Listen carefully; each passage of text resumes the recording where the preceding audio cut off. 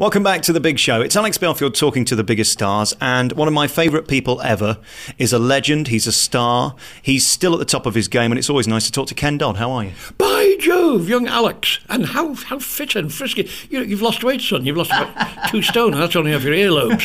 But you look very well. You look very tatty-hilarious. Thank you very much. And these tatty jeans you're wearing, they're wearing well. What's wrong with them? Are you breaking them in for someone? Ken, how are you? It's always nice to talk to you. Each year we have these seminars, and I come and see your show, and I get to see you again, and you're still doing gangbusters across the UK. It must be nice being you.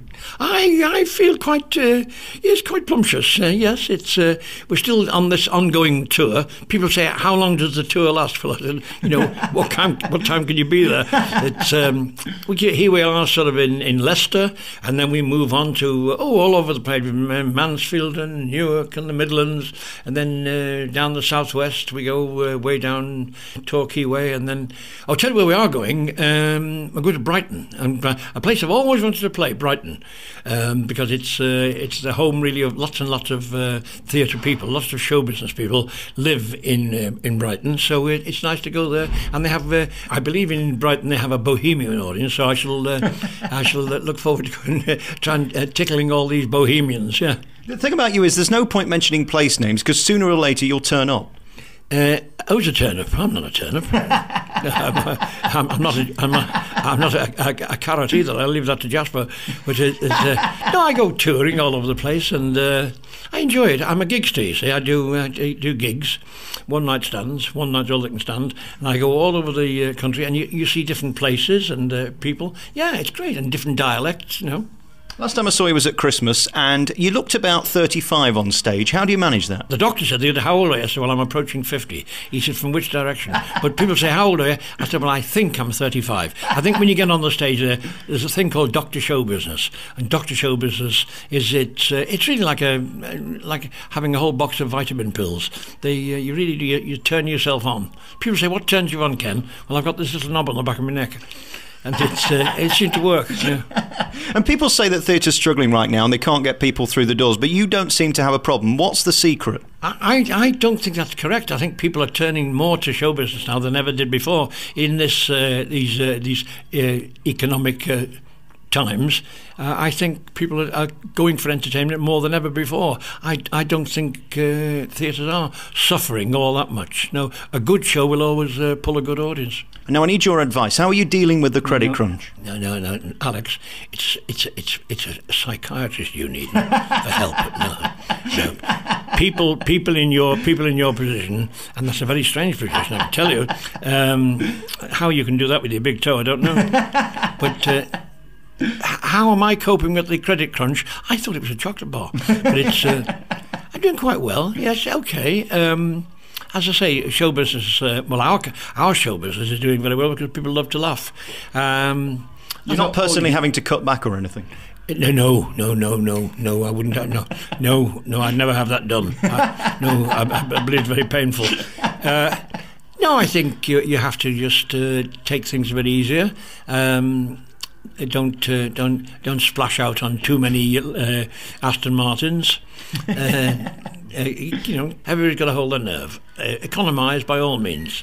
You must cut down on your drinking. I see you cut down on your eating, so that's all right. So you're drinking now, and because I can see all the gravy down your front. And you personally, how are you? Because I always worry about you.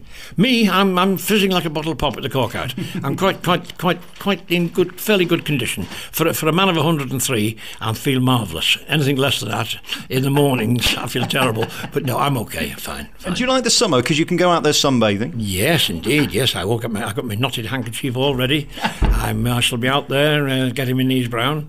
Yes, I look. The warm weather's lovely, isn't it? Smashing, super, marvellous. Who wants to go abroad? No. I think that's one of the good things about the credit crunch is that people are tending to spend their holidays in Britain, which is great news for everybody. Certainly, people in show business. our seaside shows are now coming back again. Blackpool is booming. All Eastbourne we're going there. We're going to playing Eastbourne, Eastbourne and Worthing. They're my favourite stamping grounds down there south, and then on to Devon, even Cornwall. I'll go anywhere where there's an audience. And two classics, Skegness and Blackpool as well. The usual Skeggy. Oh, I got to go to Skeggy. I go there. It's so bracing. I go there to get my teeth done every year. We're going to, yes, Blackpool, of course, is my ancestral seat there at the Grand. We play the Grand, beautiful theatre. And recently we saw a beautiful theatre last week. We're up in Glasgow. Did 2 nights in Glasgow, and the pavilion there, beautiful theatre, and the decor, and it's a real British music hall variety theatre. We're going to the Isle of Man. We're going back to the Isle of Man to another date in the autumn, to the Villa Marina, which has all been, I believe it's all been done up. So we want to go and see the Villa Marina. Yeah, theatres. I love theatres. A live audience. There's no greater experience than slaving over a hot audience. And I'm not giving away any secrets, but you're a great patriot. You love the United Kingdom, don't you? Oh yes. This is it. This is the finest, the greatest country on earth. This Great Britain, because it is Great Britain, and. Yeah, wonderful. I wouldn't want to live anywhere else. And one thing that I am sad about, you've ruined my Christmas this year because I won't get to see you in Nottingham. No, Nottingham. No, we won't be playing it this year. They've given the date to somebody else, so I'll have to just make do with playing around in the Persephone, if you pardon the expression. We'll play around. We'll play Mansfield and Derby and Skeggy. So we're bound to meet up with all the people from Nottingham. It is a great disappointment, but there you are. It's sad though, because that's where you started in '54, isn't it? I did indeed. Yes, I started Nottingham Empire on the site where the concert hall is now, but Nottingham Empire, September 1954. Yeah. So they're booked up 350 days. We can't get you in. Something like that. It's a big disappointment. I'll tell you this, it's their loss because we love you and it's always great to see Ken Dodd live. You can find out more at www.kendoddshows.co.uk. All his dates are on there through the rest of the year.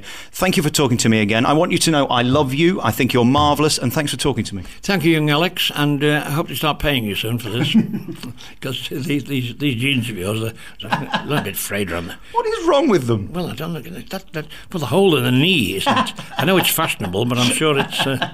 and then this sort of donkey jacket you got on, that's it's a nice donkey jacket, and they're talking about why has you got Neddy on the back. Haven't you got a show to do right now?